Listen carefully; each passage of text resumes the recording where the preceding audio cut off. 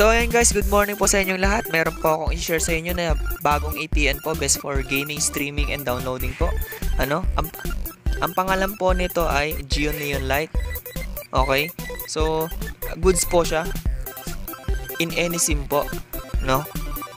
So, working lang po siya only for Android. Bawal po siya sa mga Apple devices. So, pupunta lang po tayo dito sa SIMs and network po. Ayan, kung makikita niyo po sa screen.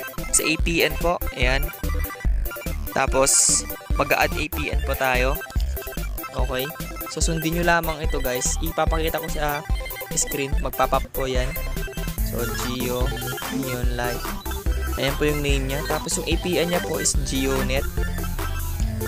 And, yung username niya po guys is Gio for GLTE po. Ayan. Tapos, yung server niya po is www.jio.com.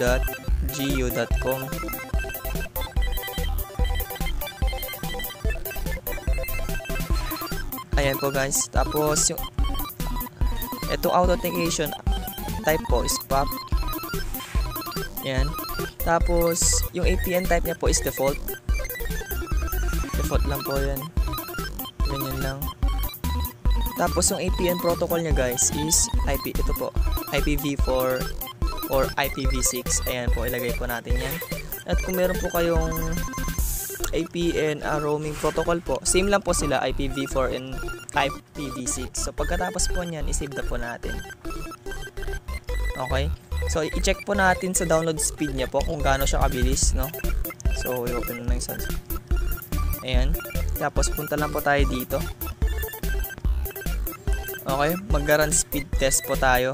Tignan po natin kung gaano po siya kabilis. As you can see guys, ang bilis. Ayan.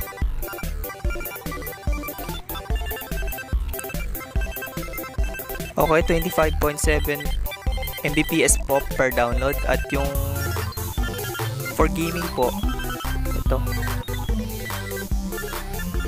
So, your internet speed is fast. So, 4 ms lang po tayo guys. Napakaganda.